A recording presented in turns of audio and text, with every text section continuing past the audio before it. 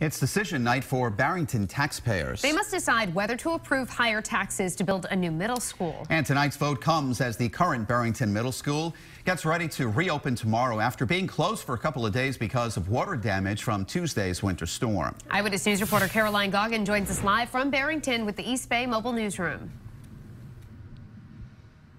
Well, Shannon and Mike, the town manager tells us that renovating would come close to or exceed the cost of rebuilding the middle school. So as it stands, the plan is to tear down this existing structure and then to rebuild on these athletic fields behind me. But that's all contingent on a vote that's taking place tonight. It's old, it's tired, and it needs to be replaced. Barrington Middle School students have had the last couple days off, not directly due to the weather, but several leaks found on the second floor. Barrington superintendent says this further demonstrates the fact the middle school has reached its service life. We've invested quite a bit of money over the years into that building. It's just time for a replacement.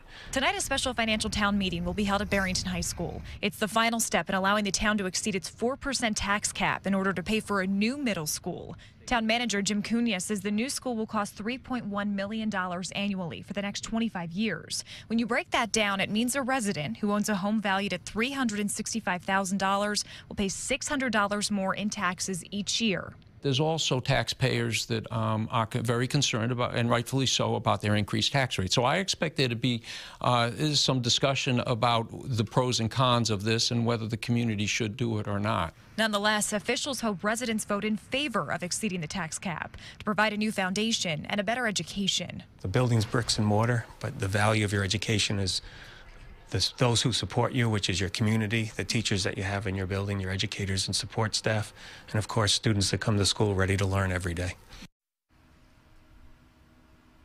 And in addition to those leaks, the town manager tells us the roof and the plumbing in the building are outdated. The school isn't ADA compliant, and there's no sprinkler system inside of it. Again, that vote is taking place at 7 o'clock tonight at Barrington High School. If it is approved, the school will be ready, or it should be ready to open by the academic year in 2019. Again, we'll be at that meeting tonight. We'll bring you the latest details. Reporting live in Barrington with the Mobile Newsroom, I'm Caroline Goggin, Eyewitness News.